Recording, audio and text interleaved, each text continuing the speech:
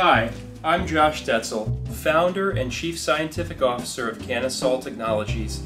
Today, we're going to show you how you can make your own cannabis or hemp-based nanoemulsion using our patent-pending Nano premix. Today, we'll be making a 1 liter batch of nanoemulsion containing 5% active ingredient. To a 500 ml beaker, add 4 parts nano premix.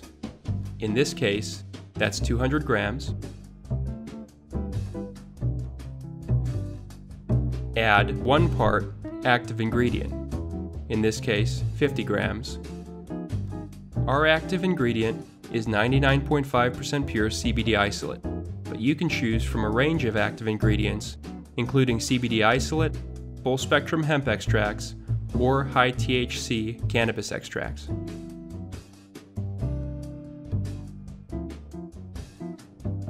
Proper mixing is extremely important. Place the beaker on the hot plate and immerse the mixer. Heat the contents of the beaker to 65 to 70 degrees Celsius while mixing thoroughly. Take care to ensure that the premix does not rise above 80 degrees Celsius. Initial hand mixing in a hot water bath followed by machine mixing can accelerate the mixing process.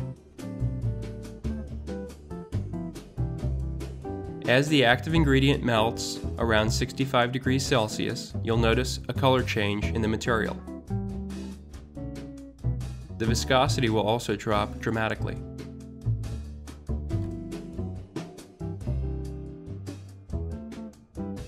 When the material is thoroughly mixed, it's time to add the initial water. Add 250 ml of warm water around 55 degrees Celsius slowly while stirring vigorously. Use a scraper to remove any residual material from the walls of the beaker while continuing to mix.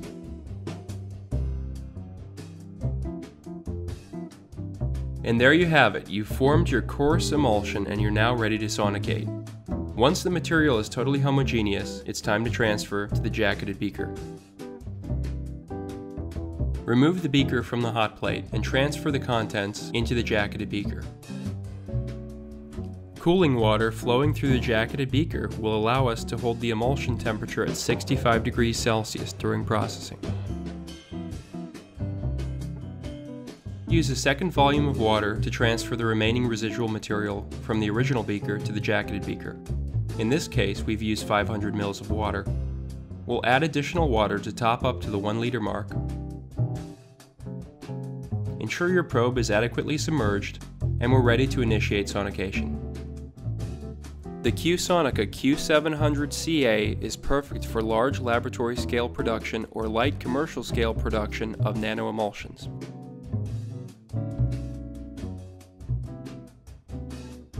Start up your sonicator. Click to operate manually and set your amplitude to 60 microns. After 2 minutes of processing, we'll increase amplitude to 80 microns. Click the Start button to initiate sonication. Processing times typically range from 45 to 60 minutes with the Q700. By the 45-minute point, you should notice a dramatic change in the color and clarity of the product.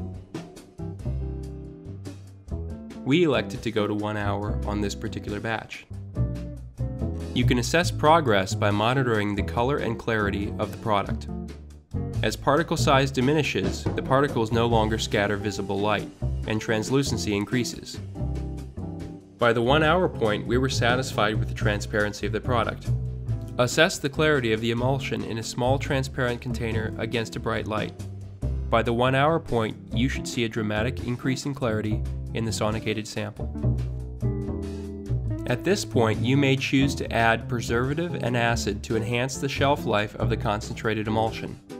We've added 0.15% potassium sorbate and used ascorbic acid to acidify the product to a pH below 4.6 to enhance stability. Filtration is the final step.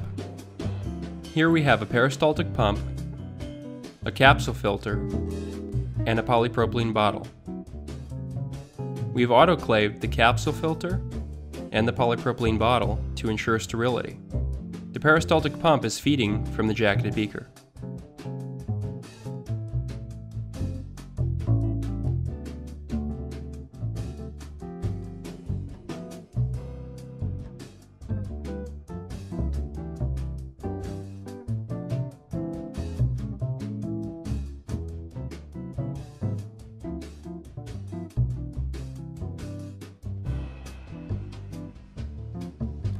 If you have access to a dynamic light scattering device, you can use this to run a particle size analysis on the finished product.